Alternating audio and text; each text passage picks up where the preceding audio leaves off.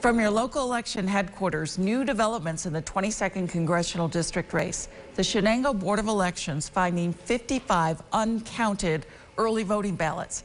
And with a race so close, they could be critical in deciding a winner.